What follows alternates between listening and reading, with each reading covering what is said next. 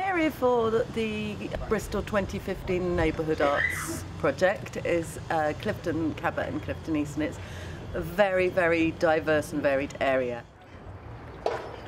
I'm colouring in this bay, which I'm going to colour in too, and then make another bay.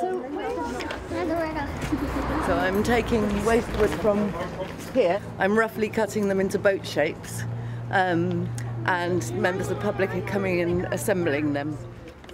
Yeah, it's really nice recycling because it just helps the environment and the world, and yeah, because we have been making a lot of pollution in the world recently. Global warming affecting polar bears and stuff, so it's good. We're going to launch them on the 25th of October in the Cumberland Basin as a flotilla. I'm here today at Student Union. It's really loud. There's loads of students here, and we're trying to talk to them about how they can improve their streetscape. One of my reuse projects is focusing on the relationship between students and more permanent residents.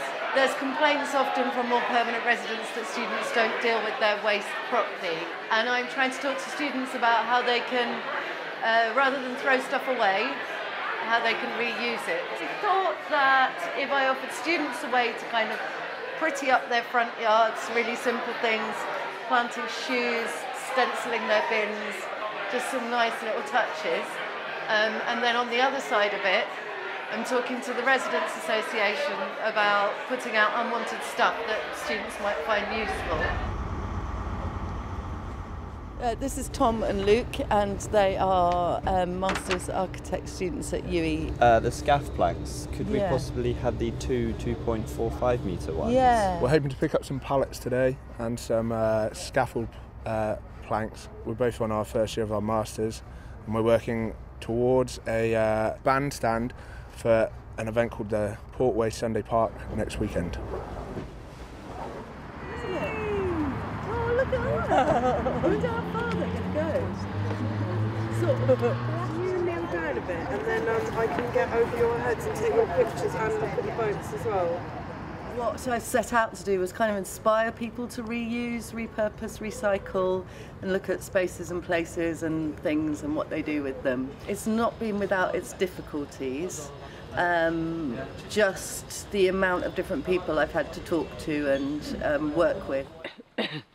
Hello, I'm standing here in St John's Road in Clifton East, where I've flyered every home suggesting that they have a pavement swap today. I was simply organising a pavement swap yesterday. That was Clifton East?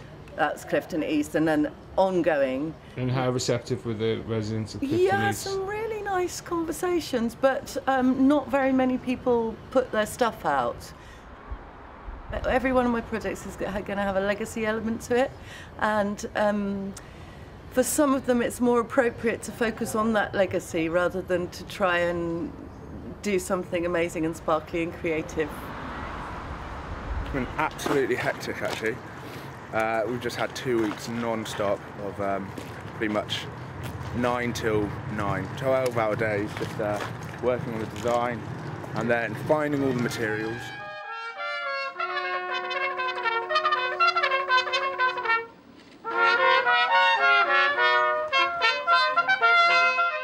They study the photo's pixelated print to coin a punning caption and write me off.